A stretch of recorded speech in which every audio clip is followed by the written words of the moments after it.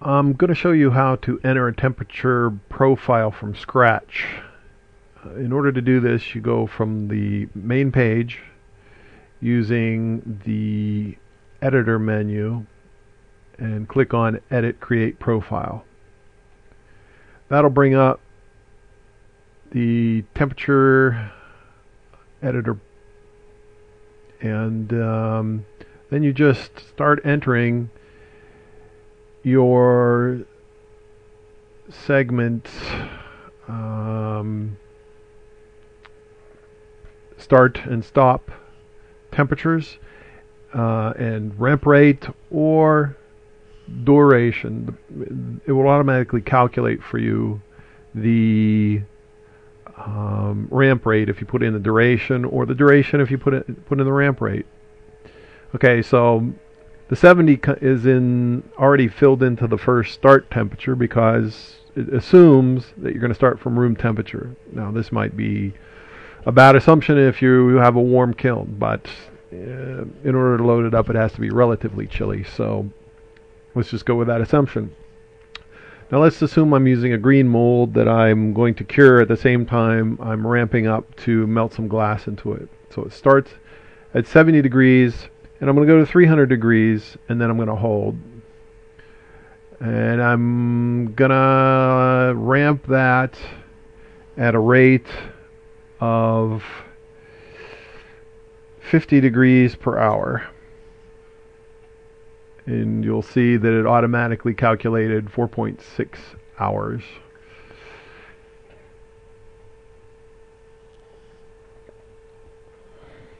Now, something that I forgot to do was to select the scale. The scale is already set to Fahrenheit, so I'll leave it as is. Temp time needs to be in hours. The worksheet for the profile doesn't know the difference. When the profile is saved off, it remembers what units you used.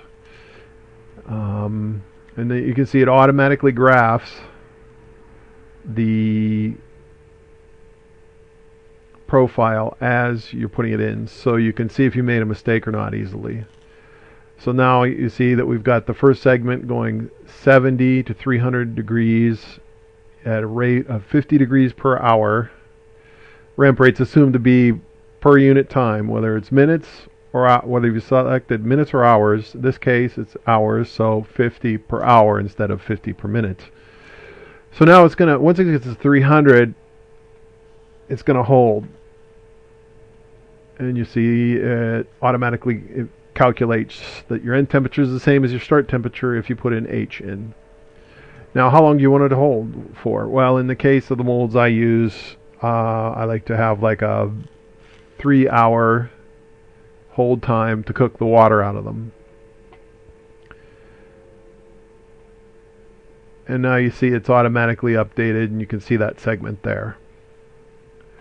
Now once it's held at 300 for the time to cook the water out, he's going to ramp up to 800 at the same 50 degrees rate, 50 degrees per hour, and it's going to hold again. These things have to be staged up to the 2000 degrees because at each level it gets more water out. So again, I'm going to hold for 3 hours at 800 degrees. And here's, you can see, profile updated. The jog back to the 0 number there in the very last segment is because you haven't entered anything yet, then it just assumes zeros. Okay, so now it's going to ramp up to 1500 degrees, again at 50 degrees per hour. It's going to hold for 3 hours again, and again here you can see it, the 3 holds in the profile are the steps. It's a stair-step pattern, right? So now I'm going to go for the full-on melt temperature of 2000 degrees, and it's going to ramp again at 50, and it's going to hold at 2000 long enough to flow the Pyrex into the mold form. So we'll give that about 5 hours. Pyrex flows pretty slowly at 2000 degrees. Now it's held at the full flow temperature. I want to take it down to temperature that's above the annealing region of Pyrex. So I always assume for tolerances that's about 1000 degrees Fahrenheit. And I'm going to descend at 100 degrees per hour. That's a negative 100 when you enter it. Now, in going from 1000 degrees to 700 degrees, I'm going to use minus 1 degrees per hour. It's very slow. I can't take any stress in these technical glasses. And so now the scale of the graph has changed because the temperature scale has gotten much longer in hours. We're up to 300 hours duration. And from 700 we can now start accelerating downwards. We'll go to 500 degrees at minus 10 per hour, and down to room temperature at minus 50 per hour. And you can see the graph reflects this. And this is a scan of the durations.